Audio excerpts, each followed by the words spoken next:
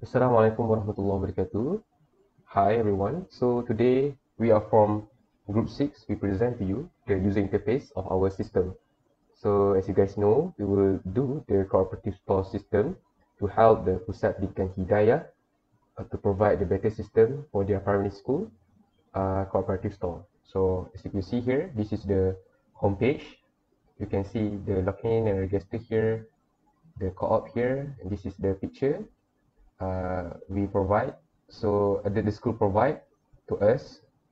So they can also put any more pictures and edit it later. This is the description for each picture is uh, different. So here they can put the vision, the motto, and then the mission of the school.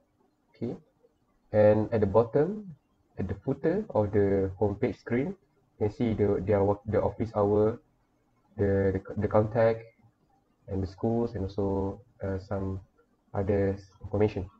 As you can see here, if we click here, we go back to the main page. Okay, so this is the register page. Okay, and this is the login page.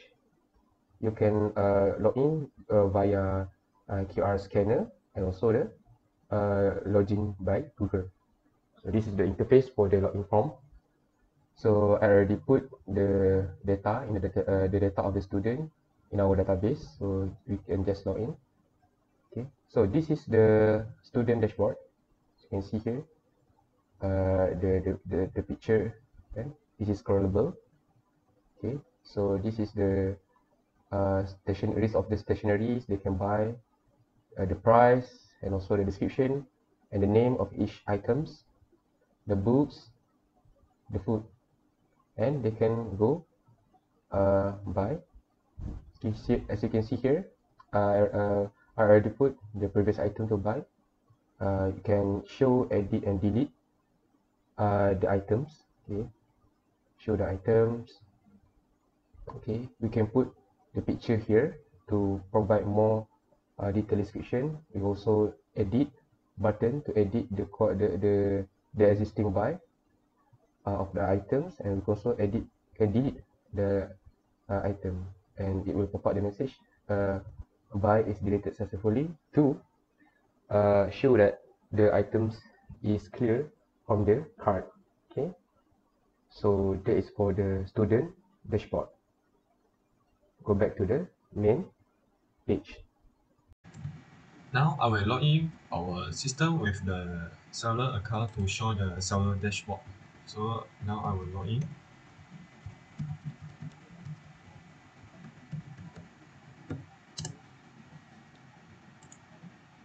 So it is similar to the student dashboard.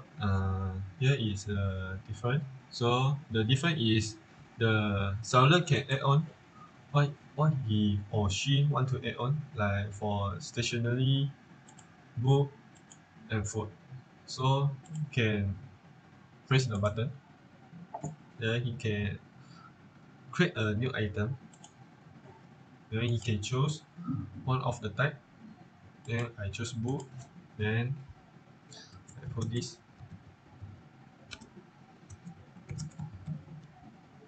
The price.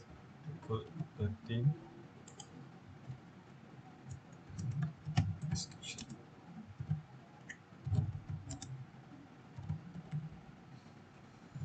So you can choose what picture you want. Choose this picture name. So I choose. Later you will change to this name, the file name, like this. So for the system, later you will show the picture here. Then we have a status for the item we add. So this pending show the item haven't add into the system. So if the item added to the system, so it will show the done. So we also can delete. So delete. So we go back and that's all. Thank you.